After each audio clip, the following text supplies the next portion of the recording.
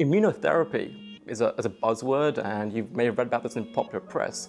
And there's been some really exciting developments in the treatment of lung cancer and skin cancer, melanoma. But it hasn't fared so well in breast cancer. So one of the things that keeps me up at night time is trying to understand why not? Why aren't the immune cells, which we know are found in breast cancers, why aren't they doing their job and killing the cancer cells? What is it about the cancer cells that somehow tricks the immune cells into not attacking them?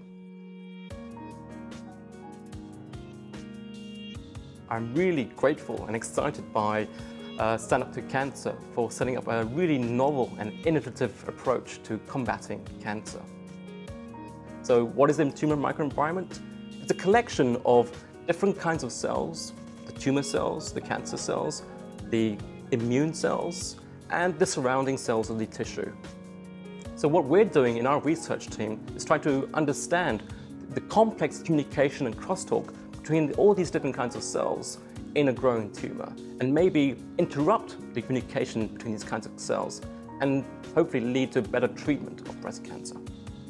By bringing together research teams consisting of doctors, engineers, physicists and mathematicians, scientists who wouldn't normally talk to each other or collaborate with each other, we can combine the expertises in different disciplines and come up with novel scientific solutions to understanding and treating cancer.